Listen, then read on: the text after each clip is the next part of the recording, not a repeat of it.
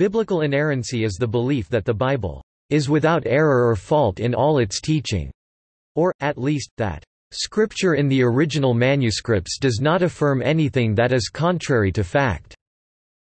Some equate inerrancy with biblical infallibility, others do not. The belief is of particular significance within parts of evangelicalism, where it is formulated in the Chicago Statement on Biblical Inerrancy. A formal statement in favor of biblical inerrancy was published in the Journal of the Evangelical Theological Society in 1978. The signatories to the Chicago Statement on Biblical Inerrancy admit that inspiration, strictly speaking, applies only to the autographic text of Scripture. However, even though there may be no extant original manuscripts of the Bible, those which exist can be considered inerrant, because, as the statement reads, "The autographic text of Scripture in the providence of God can be ascertained from available manuscripts with great accuracy." The doctrine of the inerrancy of Scripture, held by the Catholic Church, as expressed by the Second Vatican Council, is that the books of Scripture must be acknowledged as teaching solidly, faithfully and without error that truth which God wanted put into sacred writings for the sake of salvation. Inerrancy has been much more of an issue in American evangelicalism than in British evangelicalism. According to Stephen R. Holmes, it plays almost no role in British evangelical life. A minority of biblical inerrantists go further than the Chicago Statement, arguing that the original text has been perfectly preserved and passed down through time. Textus receptus onlyism holds that the Greek text of this name, Latin for received text, is a perfect and inspired copy of the original and supersedes earlier manuscript copies. The King James Only movement ascribes inerrancy only to the King James English translation made from the Textus Receptus. Topic: Terms and opinions. Topic: The word inerrancy is formed from the word inerrant, from the Latin inerrantum, being in plus errantum the present participle of errare to err or wander. It is defined by the Oxford English Dictionary as that does not err, free from error, unerring. Another word often used to characterize the Bible is infallible. From dictionary definitions, Frame 2002 insists that this is a stronger term than inerrant. Inerrant means there are no errors, infallible means there can be no errors. Yet he agrees that modern theologians insist on redefining that word also, so that it actually says less than inerrancy. Lindsell 1978 states that the very nature of inspiration renders the Bible infallible, which means that it cannot deceive us. It is inerrant in that it is not false, mistaken, or defective. According to H. Chaim Schimmel, Judaism had never promulgated a belief in the literal word of the Hebrew Bible, hence the coexistence of the Oral Torah. Within Christianity, some mainstream evangelical and Protestant groups adhere to the inerrancy of Scripture as it reads today. However, some note that evangelical scholars doubt that accepting the doctrine of biblical inerrancy is the best way to assert their belief in biblical authority. The Catholic Church's view was authoritatively expressed by the Second Vatican Council, citing earlier declarations, in the following terms: since everything asserted by the inspired authors or sacred writers must be held to be asserted by the Holy Spirit, it follows that the books of Scripture must be acknowledged as teaching solidly, faithfully and without error that truth which God wanted put into sacred writings for the sake of salvation. The Council added, since God speaks in sacred Scripture through men in human fashion, the interpreter of sacred Scripture, in order to see clearly what God wanted to communicate to us, should carefully investigate what meaning the sacred writers really intended, and what God wanted to manifest by means of their words. Some literalist or conservative Christians teach that the Bible lacks error in every way in all matters: chronology, history, biology, sociology, psychology, politics, physics, math, art, and so on. Other Christians believe that the Scriptures are always right, do not err, only in fulfilling their primary purpose, revealing God, God's vision, God's purposes, and God's good news to humanity. Some Judaic and Christian traditions hold that the Torah or Pentateuch of the Hebrew Bible was physically written by Moses, not by God himself, although in the process of transcription many thousands of times copyists have allowed errors, or some suggest even forgeries in the text to accumulate. According to this position, God originally spoke through a select person to reveal his purpose, character and plan for humanity. However, the Bible does record some direct statements from God, i.e., "Thus says the Lord," and "God said," etc. The significance of most phrases, their parts, grammar, and occasionally individual words, letters and even pronunciation in the Hebrew Bible are the subject of many rabbinic discussions in the Talmud. History.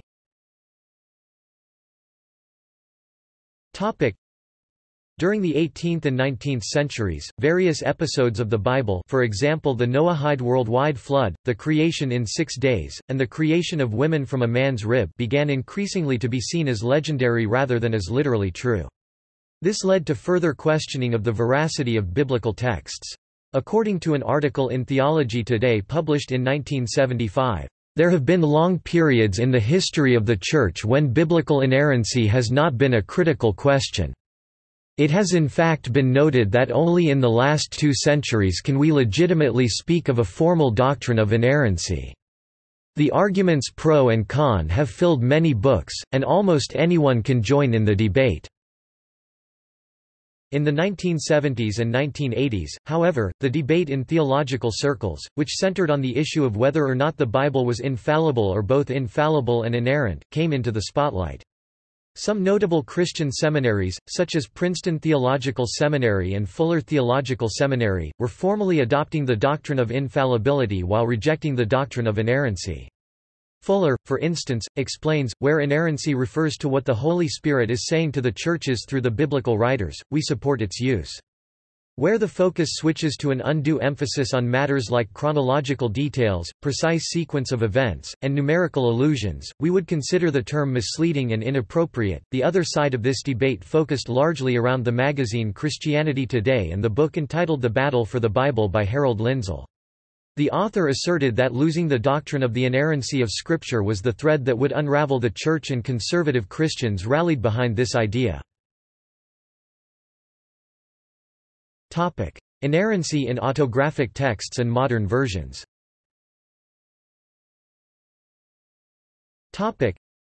Those who hold the inerrancy of the Bible can disagree as to whether inerrancy refers to modern Bibles or only to the original, autographic texts. There are also disagreements about whether, because the autographic texts no longer survive, modern texts can be claimed to be inerrant. Article 10 of the Chicago Statement agrees that the inspiration for the words of the Bible can only strictly be applied to the autographs. However, the same article asserts that the original text can be ascertained from available manuscripts with great accuracy, so that the lack of the originals does not affect the claim of biblical inerrancy of such recovered, modern texts. Robert Saucy, for instance, reports that writers have argued that 99% of the original words in the New Testament are recoverable with a high degree of certainty.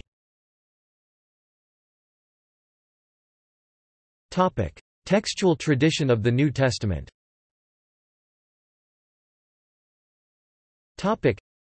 There are over 5,600 Greek manuscripts containing all or part of the New Testament, as well as over 10,000 Latin manuscripts, and perhaps 500 other manuscripts of various other languages. Additionally, there are the patristic writings which contain copious quotes, across the early centuries, of the Scriptures. Most of these manuscripts date to the Middle Ages. The oldest complete copy of the New Testament, the Codex Sinaiticus, which includes 2 other books not now included in the accepted NT canon, dates to the 4th century.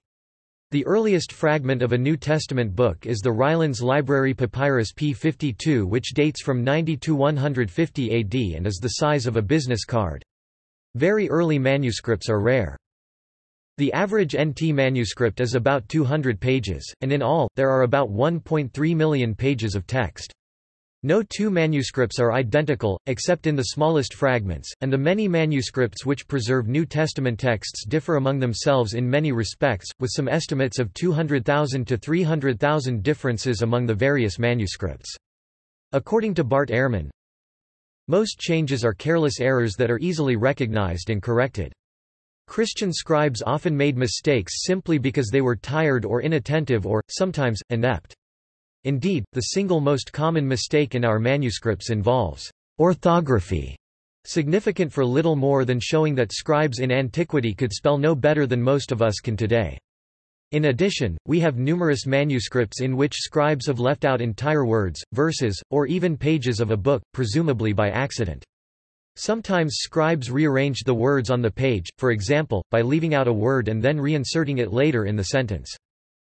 In the 2008 Greer-Hurd debate series, noted New Testament scholars Bart Ehrman and Daniel B. Wallace discussed these variances in detail. Wallace mentioned that understanding the meaning of the number of variances is not as simple as looking at the number of variances, but one must consider also the number of manuscripts, the types of errors, and among the more serious discrepancies, what impact they do or do not have. For hundreds of years, biblical and textual scholars have examined the manuscripts extensively. Since the 18th century, they have employed the techniques of textual criticism to reconstruct how the extant manuscripts of the New Testament texts might have descended, and to recover earlier recensions of the texts. However, King James Version (KJV) only inerrantists often prefer the traditional texts, i.e., Textus Receptus, which is the basis of KJV, used in their churches to modern attempts of reconstruction, i.e., Nestle Aland Greek text, which is the basis of modern translations, arguing that the Holy Spirit is just as active in the preservation of the Scriptures as in their creation. KJV only inerrantist Jack Mormon says that at least 356 doctrinal passages are affected by the differences between the Textus Receptus and the Nestle Aland Greek text. Some familiar examples of gospel passages in the Textus Receptus thought to have been added by later interpolators and omitted in the Nestle Aland Greek text include the Pericope Adulterae, JN 753-811, the Comma Johanneum, 1 JN 5-7-8, and the longer ending in Mark 16, MK 16-9-20. Many modern Bibles have footnotes to indicate areas where there is disagreement between source documents. Bible commentaries offer discussions of these. Inerrantist response.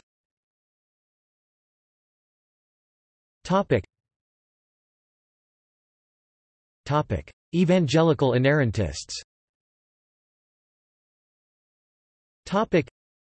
Evangelical Christians generally accept the findings of textual criticism, and nearly all modern translations, including the New Testament of the New International Version, are based on the widely accepted principles of textual criticism. Since textual criticism suggests that the manuscript copies are not perfect, strict inerrancy is only applied to the original autographs, the manuscripts written by the original authors, rather than the copies. However, challenging this view, evangelical theologian Wayne Grudem writes, for most practical purposes, then, the current published scholarly texts of the Hebrew Old Testament and Greek New Testament are the same as the original manuscripts. Thus, when we say that the original manuscripts were inerrant, we are also implying that over 99% of the words in our present manuscripts are also inerrant, for they are exact copies of the originals. The Chicago Statement on Biblical Inerrancy says, "We affirm that inspiration, strictly speaking, applies only to the autographic text of Scripture." However, it also reads, "We deny that any essential element of the Christian faith is affected by the absence of the autographs. We further deny that this absence renders the assertion of biblical inerrancy invalid or irrelevant." Less commonly, more conservative views are held by some groups. Textus Receptus. A minority of biblical inerrantists go further than the Chicago Statement, arguing that the original text has been perfectly preserved and passed down through time. This is sometimes called Textus Receptus onlyism, as it is believed the Greek text by this name, Latin for received text, is a perfect and inspired copy of the original and supersedes earlier manuscript copies. This position is based on the idea that only the original language God spoke in is inspired, and that God was pleased to preserve that text throughout history by the hands of various scribes and copyists. Thus the Textus Receptus acts as the inerrant source text for translations to modern languages. For example, in Spanish-speaking cultures the commonly accepted KJV equivalent is the Reina Valera 1909 revision, with different groups accepting, in addition to the 1909 or in its place, the revisions of 1862 or 1960. The New King James Version was also translated from the Textus Receptus. King James only inerrantists. A faction of those in the King James only movement rejects the whole discipline of textual criticism and holds that the translators of the King James Version English Bible were guided by God and that the KJV thus is to be taken as the authoritative English Bible. One of its most vocal, prominent and thorough proponents was Peter Ruckman, whose followers were generally known as Ruckmanites. He was generally considered to hold the most extreme form of this position. Justifications. A number of reasons are offered by Christian theologians to justify biblical inerrancy. Norman Geisler and William Nix 1986 claim that scriptural inerrancy is established by a number of observations and processes, which include the historical accuracy of the Bible, the Bible's claims of its own inerrancy, church history and tradition, one's individual experience with God. Daniel B. Wallace, professor of New Testament at Dallas Theological Seminary, divides the various evidences into two approaches, deductive and inductive approaches. Deductive justifications. The first deductive justification is that the Bible claims to be inspired by God. For instance, all Scripture is God-breathed and is useful for teaching, rebuking, correcting, and training in righteousness. 2 Tim 3:16. And because God is perfect, the Bible must also be perfect and, hence, free from error. For instance, the Statement of Faith of the Evangelical Theological Society says, "The Bible alone, and the Bible in its entirety, is the Word of God written and is therefore inerrant in the autographs." Supportive of this is the idea that God cannot lie. W. J. McCrea writes, "The Bible then makes two basic claims. It asserts unequivocally that God cannot lie and that the Bible is the Word of God.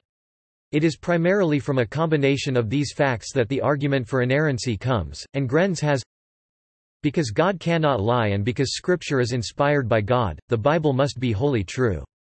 This syllogism may be valid for establishing inerrancy, but it cannot define the concept." Also, from Geisler, those who defend inerrancy are deductivists pure and simple.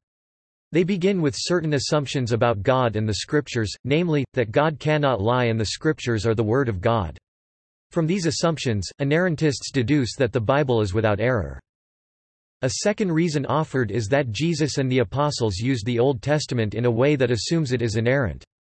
For instance, in Galatians chapter 3 verse 16, Paul bases his argument on the fact that the word seed in the Genesis reference to Abraham and his seed is singular rather than plural. This, as claimed, sets a precedent for inerrant interpretation down to the individual letters of the words.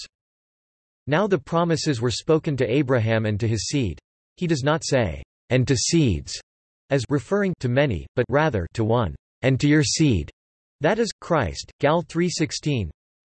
Similarly, Jesus said that every minute detail of the Old Testament law must be fulfilled, Mount 5:18, indicating it is claimed that every detail must be correct. "For verily I say unto you, till heaven and earth pass, one jot or one tittle shall in no wise pass from the law, till all be fulfilled." Although in these verses, Jesus and the Apostles are only referring to the Old Testament, the argument is considered by some to extend to the New Testament writings, because 2 Peter chapter 3 verse 16 accords the status of Scripture to New Testament writings also. He Paul writes the same way in all his letters, which ignorant and unstable people distort, as they do the other Scriptures. 2 Pet. 3:16. Inductive justifications. Wallace describes the inductive approach by enlisting the Presbyterian theologian Benjamin Breckinridge Warfield. In his Inspiration and Authority of the Bible, Warfield lays out an argument for inerrancy that has been virtually ignored by today's evangelicals. Essentially, he makes a case for inerrancy on the basis of inductive evidence, rather than deductive reasoning. Most evangelicals today follow E.J. Young's deductive approach toward bibliology, forgetting the great articulator of inerrancy. But Warfield starts with the evidence that the Bible is a historical document, rather than with the presupposition that it is inspired. Inspiration. In the Nicene Creed, Christians confess their belief that the Holy Spirit has spoken through the prophets. This creed has been normative for Roman Catholics, Eastern Orthodox, Anglicans, Lutherans and all mainline Protestant denominations except for those descended from the non-creedal Stone Campbell movement. As noted by Alistair E. McGrath, an important element in any discussion of the manner in which Scripture is inspired, and the significance which is attached to this, is 2 Timothy chapter 3 verses 16–17, which speaks of Scripture as God-breathed, theopneustos. According to McGrath, the Reformers did not see the issue of inspiration as linked with the absolute historical reliability or factual inerrancy of the biblical texts. He says, "The development of ideas of biblical infallibility or inerrancy within Protestantism can be traced to the United States in the middle of the 19th century. People who believe in inerrancy think that the Bible does not merely contain the Word of God, but every word of it is, because of verbal inspiration, the direct, immediate Word of God." The Lutheran Apology of the Augsburg Confession identifies Holy Scripture with the Word of God and calls the Holy Spirit the author of the Bible. Because of this, Lutherans confess in the Formula of Concord, "We receive and embrace with our whole heart the prophetic and apostolic scriptures of the Old and New Testaments as the pure, clear fountain of Israel." Lutherans and other Protestants believe apocryphal books are neither inspired nor written by prophets, and that they contain errors and were never included in the Palestinian canon that Jesus and the Apostles are said to have used, and therefore are not a part of Holy Scripture. The prophetic and apostolic scriptures are authentic as written by the prophets and apostles. A correct translation of their writings is God's word because it has the same meaning as the original Hebrew and Greek. A mistranslation is not God's word, and no human authority can invest it with divine authority. However, the 19th-century Anglican biblical scholar S. R. Driver held a contrary view, saying that as inspiration does not suppress the individuality of the biblical writers, so it does not altogether neutralize their human infirmities or confer upon them immunity from error. Similarly, J. K. Mosley, an early 20th-century Anglican theologian, has argued that the Bible is inspired is, indeed, a primary Christian conviction. It is from this that certain consequences have been drawn, such as infallibility and inerrancy, which retain their place in Christian thought because they are held to be bound up with the affirmation of inspiration. But the deductions can be rejected without any ambiguity as to the fact of inspiration. Neither fundamentalists nor skeptics are to be followed at this point. The Bible is inspired because it is the adequate and indispensable vehicle of revelation, but inspiration does not amount to dictation by God. Divine authority. For a believer in biblical inerrancy, Holy Scripture is the Word of God, and carries the full authority of God. Every single statement of the Bible calls for instant and unqualified acceptance. Every doctrine of the Bible is the teaching of God and therefore requires full agreement. Every promise of the Bible calls for unshakable trust in its fulfillment. Every command of the Bible is the directive of God Himself and therefore demands willing observance. Sufficiency. According to some believers, the Bible contains everything that they need to know in order to obtain salvation and to live a Christian life, and there are no deficiencies in Scripture that need to be filled with tradition, pronouncements of the Pope, new revelations, or present-day development of doctrine. Clarifications.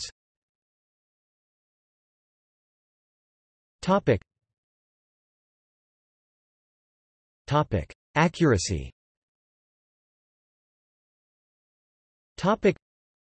Harold Lindsell points out that it is a gross distortion To state that people who believe in inerrancy suppose every statement made in the Bible is true as opposed to accurate.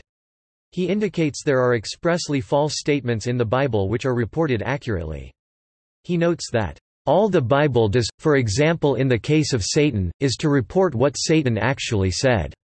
Whether what he said was true or false is another matter. Christ stated that the devil is a liar." Limitations. Many who believe in the inspiration of Scripture teach that it is infallible but not inerrant. Those who subscribe to infallibility believe that what the Scriptures say regarding matters of faith and Christian practice are wholly useful and true. Some denominations that teach infallibility hold that the historical or scientific details, which may be irrelevant to matters of faith and Christian practice, may contain errors. Those who believe in inerrancy hold that the scientific, geographic, and historic details of the scriptural texts in their original manuscripts are completely true and without error, though the scientific claims of Scripture must be interpreted in the light of its phenomenological nature, not just with strict, clinical literality, which was foreign to historical narratives. Proponents of biblical inerrancy generally do not teach that the Bible was dictated directly by God, but that God used the distinctive personalities and literary styles of the writers of Scripture and that God's inspiration guided them to flawlessly project His message through their own language and personality. Infallibility and inerrancy refer to the original texts of the Bible. Scholars who are proponents of biblical inerrancy acknowledge the potential for human error in transmission and translation, and therefore only affirm as the Word of God translations that faithfully represent the original. Metaphor and literalism. Even if the Bible is inerrant, it may need to be interpreted to distinguish between what statements are metaphorical and which are literally true. Jeffrey Russell writes that, "Metaphor is a valid way to interpret reality. The literal meaning of words, which I call the overt reading, is insufficient for understanding reality because it never exhausts reality." He adds, originating in evangelicalism, the fundamentalists affirmed that the Bible is to be read literally or overtly, leading some to reject not only physicalist evolution but even evolution science and to deny that life developed over billions of years. Evangelicals tended to believe in the inerrancy of the Bible, though they defined that term variously, a view that sometimes could unhelpfully turn the Bible into an authority on science and history. Also, figures such as Scott McKnight have argued that the Bible clearly transcends multiple genres and Hebrew prose poems cannot be evaluated by a reader the same as a science textbook. Criticism.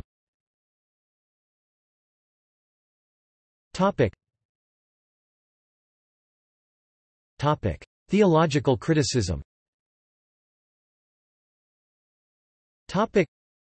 Proponents of biblical inerrancy often cite 2 Timothy 3 verse 16 as evidence that Scripture is inerrant.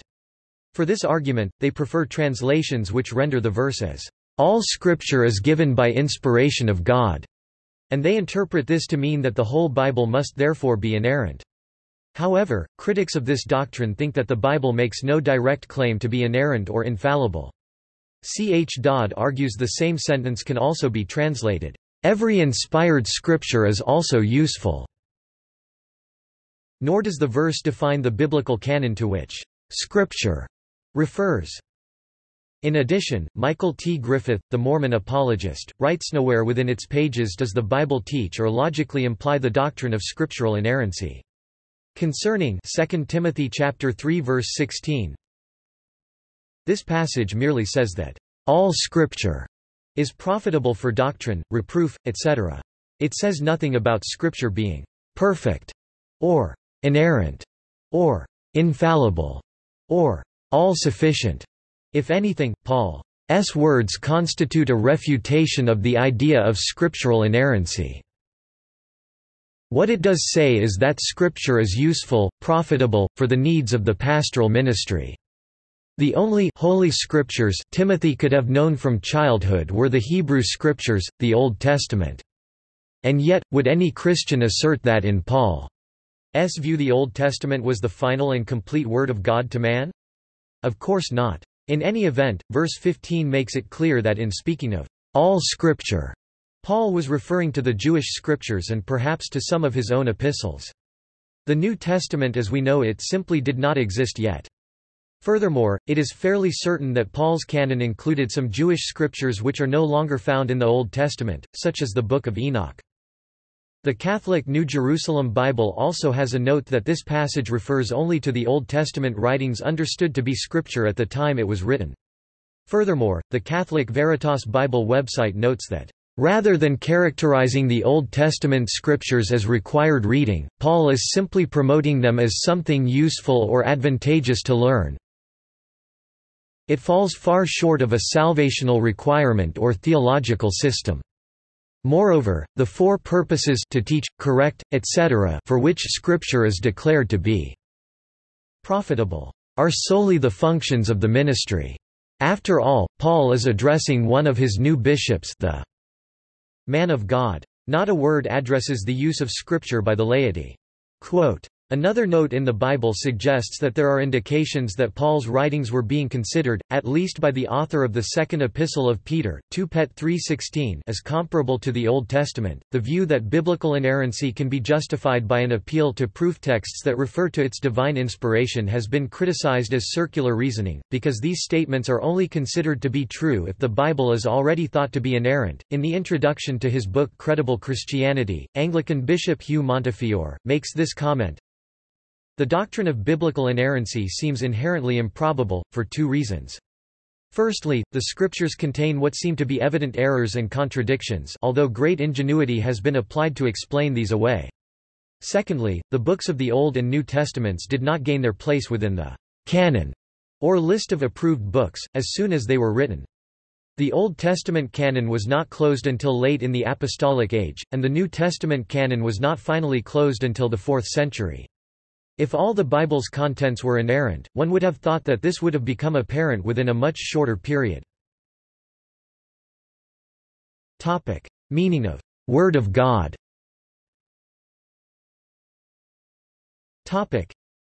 Much debate over the kind of authority that should be accorded biblical texts centers on what is meant by the Word of God.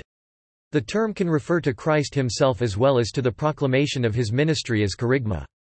However, biblical inerrancy differs from this orthodoxy in viewing the Word of God to mean the entire text of the Bible when interpreted didactically as God's teaching. The idea of the Bible itself as Word of God, as being itself God's revelation, is criticized in neo-orthodoxy.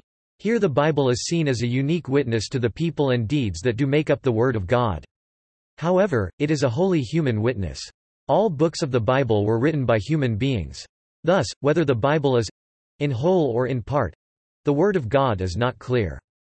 However, some argue that the Bible can still be construed as the Word of God, in the sense that these authors' statements may have been representative of, and perhaps even directly influenced by, God's own knowledge. There is only one instance in the Bible where the phrase, the Word of God, refers to something written. The reference is to the Decalogue. However, most of the other references are to reported speech that is preserved in the Bible. The New Testament also contains a number of statements which refer to passages from the Old Testament as God's words, for instance Romans chapter 3 verse 2, which says that the Jews have been entrusted with the very words of God, or the book of Hebrews, which often prefaces Old Testament quotations with words such as God says. The Bible also contains words spoken by human beings about God, such as Eliphaz, Job chapter 42 verse 7, and the prayers and songs of the Psalter. That these are God's words addressed to us was at the root of a lively medieval controversy. The idea of the Word of God is more that God is encountered in Scripture, than that every line of Scripture is a statement made by God, while the phrase, the Word of God, is never applied to the modern Bible within the Bible itself. Supporters of inerrancy argue that this is because the biblical canon was not closed. In 1 Thessalonians chapter 2 verse 13, the apostle Paul wrote to the church in Thessalonica, "When you received the word of God which you heard from us, you welcomed it not as the word of men, but as it is in truth, the word of God." Topic: Translation. Topic. Translation has given rise to a number of issues, as the original languages are often quite different in grammar as well as word meaning. Some believers trust their own translation to be the accurate one. One such group of believers is known as the King James-only movement.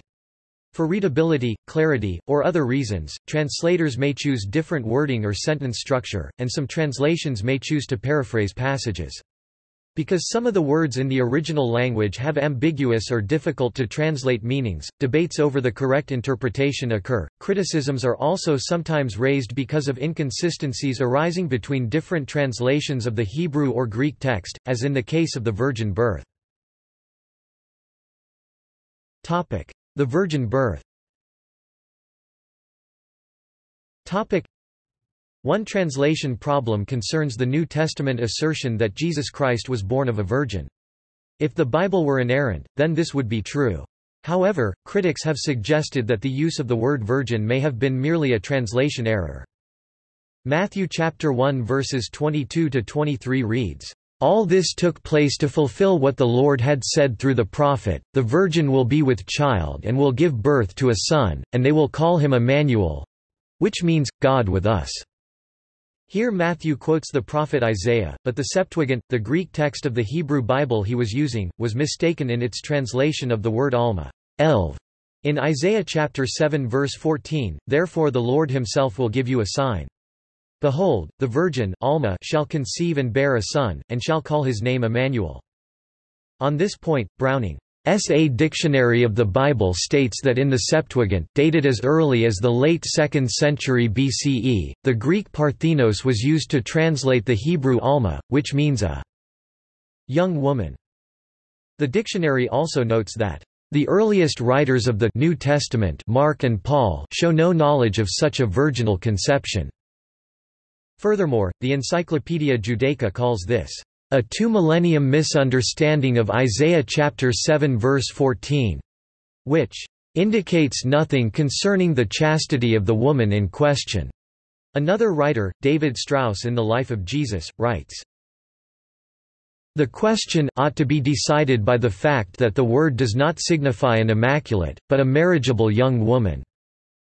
He suggests that Isaiah was referring to events of his own time, and that the young woman in question may have been perhaps the prophet's own wife. See also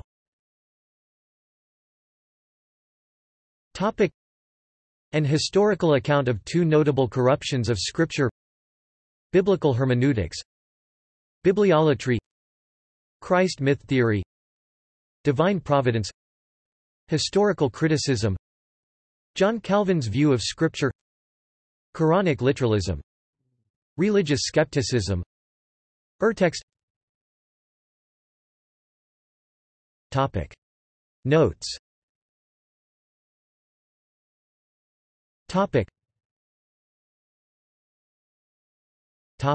References.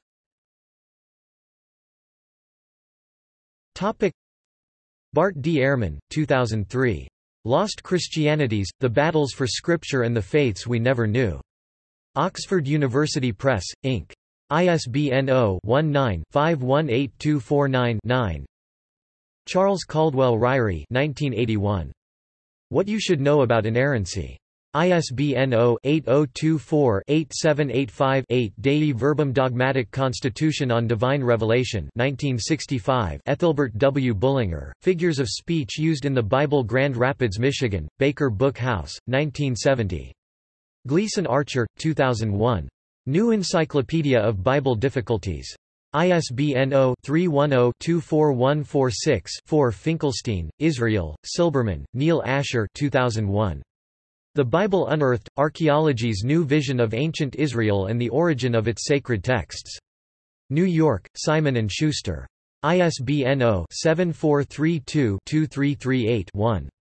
Herzog, Zeev. Deconstructing the Walls of Jericho. Haaretz, October 29, 1999.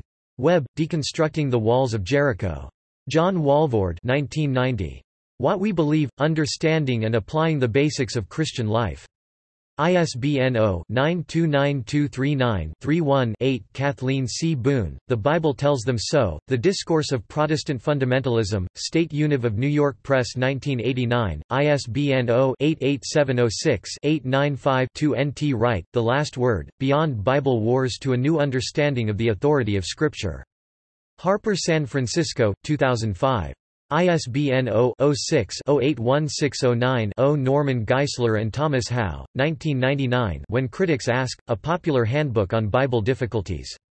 Norman Geisler and William E. Nix, A General Introduction to the Bible, Moody Publishers, Rev. and EXPNDD edition, August 1986, ISBN 0-8024-2916-5. Norman Geisler, ed. 1980. Inerrancy. ISBN 0-310-39281-0. Sproul, R. C. Hath God Said? Video series. Walter C. Kaiser, Peter H. Davids, F. F. Bruce, Manfred T. Brosh, 1996. Hard Sayings of the Bible Warfield, B.B. 1977 reprint. Inspiration and Authority of Bible, with a lengthy introductory essay by Cornelius Van Til. ISBN 0-8010-9586-7. Further reading. J. Benton White, 1993. Taking the Bible Seriously, Honest Differences About Biblical Interpretation. 1st ed. Louisville, Kentucky, Westminster, John Knox Press. XII, 177p. ISBN 0-664-25452-7. External links. Presbyterian Church Beliefs of the Bible, Roman Catholic Church Beliefs of the Bible, supportive recent perspectives on the reliability of the Gospels by Gary R. Habermas, Why I Believe in the Inerrancy of the Scriptures by Dave Miller, see Farrell Till below. Scholarly articles on inerrancy from the Wisconsin Lutheran Seminary Library. 10 Reasons Why I Believe the Bible is the Word of God by R. A. Torrey. How Can the Bible Be Authoritative? By N. T. Wright. On the Inerrancy of Scripture by Thomas Bullen. Critical. Dissolving the Inerrancy Debate, a Postmodern View. Bible Inerrancy, A Belief Without Evidence. Farrell Till's rebuttal to Dave Miller's defense, see above. Isaac Newton's Views on the Corruption of Scripture. The Two Most Notable Corruptions of Scripture, by Isaac Newton.